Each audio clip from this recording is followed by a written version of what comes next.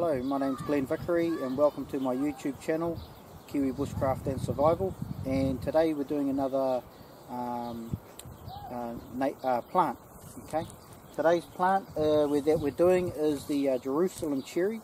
It's not very common, like you don't see it around very often, but it does grow up to about 2 meters high, and it grows in gardens and in areas where forests or bush has been disturbed and whatnot.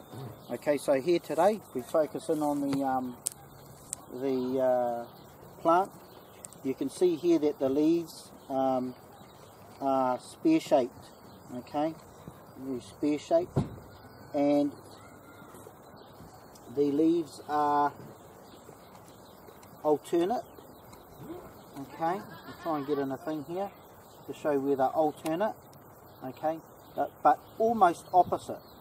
Alternate but almost opposite. Okay, the berries are green, as you can see here. Okay, green berries. Alright, and these green berries are extremely poisonous. Alright. Same as the red berries, you don't want to touch them. The green and red berries are extremely poisonous. The base of the leaves, okay, is this colour here, a lighter green colour at the base of the leaves. Okay, and the berries, going back to the berries, these berries, when they're green, they're unripe, as I said, and when they're ripe, they go bright red, like a bright red colour. Okay. What else have we got? Another way of recognising them is the yellow flower here. You can see a yellow flower.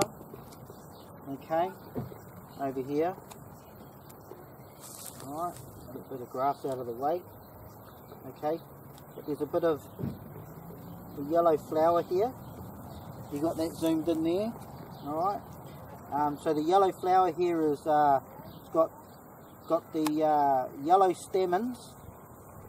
Okay, it's got the yellow stamens and the white flower petals on it, and that's very common to Solanum, the Solanum family. Okay, so this bush here is in fact related to the tomato plant.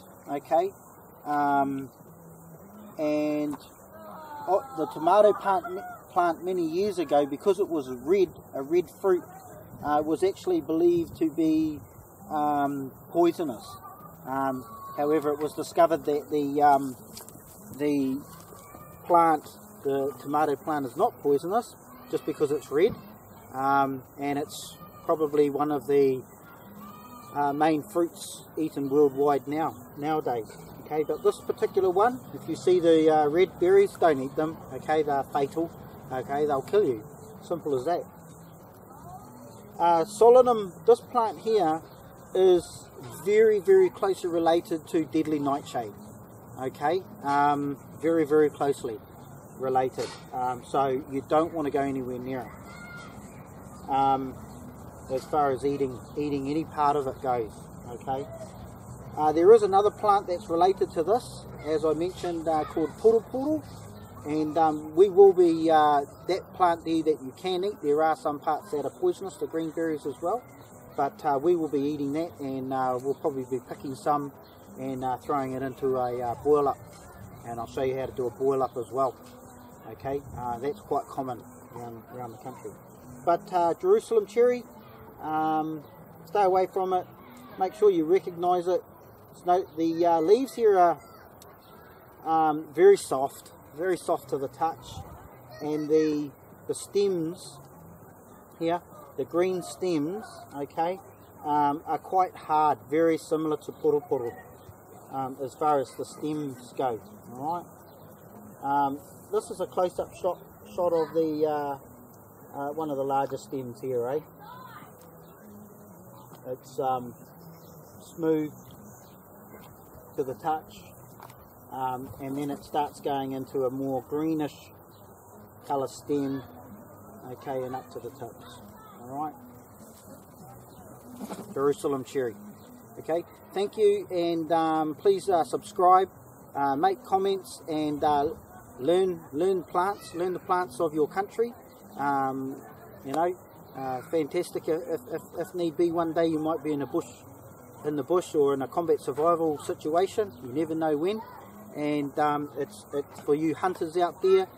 Fantastic to know, in case you have to spend a few nights out in the bush and run out of food or whatnot. Okay, so thank you for coming, and look forward to the next plant. Cheers.